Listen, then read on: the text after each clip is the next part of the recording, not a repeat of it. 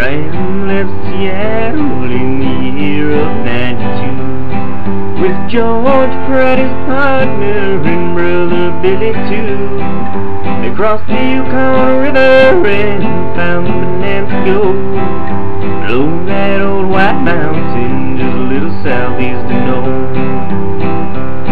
Sam crossed the majestic mountains to the valley far below, and he talked to his team of huskies as he mushed on through the snow, with the northern lights running wild in the land of the midnight sun. Yes, Sam Cord was a mighty man, and the year was 1901. With rivers winding, big nuggets they're finding, with north to Alaska, with the rushes on. North to Alaska, with the rushes on. North to Alaska, with the rushes on.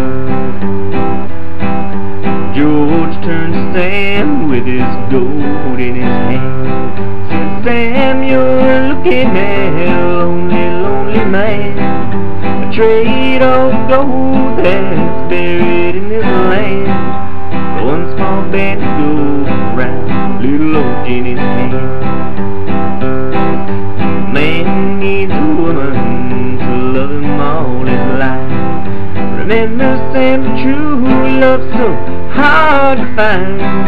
I did for my Jenny a honeymoon home below that old white mountain just a little southeast of Nome.